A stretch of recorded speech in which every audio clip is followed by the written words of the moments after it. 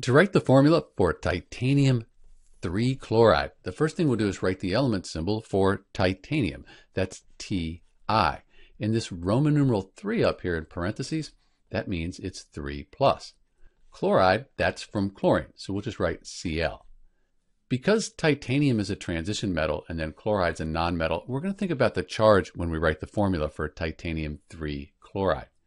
Chlorine on the periodic table, that's in group 17, sometimes called 7A. That's 1 minus. So because this is a neutral compound, it doesn't say ion after it, these charges, they need to add up to 0. They need to give us a net charge of 0. If I had 3 of these chloride ions, 3 times 1 minus, that would balance out the 3 plus, give us a net charge of 0.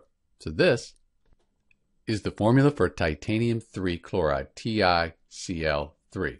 Sometimes this will be named titanium trichloride, where we have our titanium and then the 3 chlorine atoms here. This is Dr. B with the formula for titanium 3 chloride, TiCl3. Thanks for watching.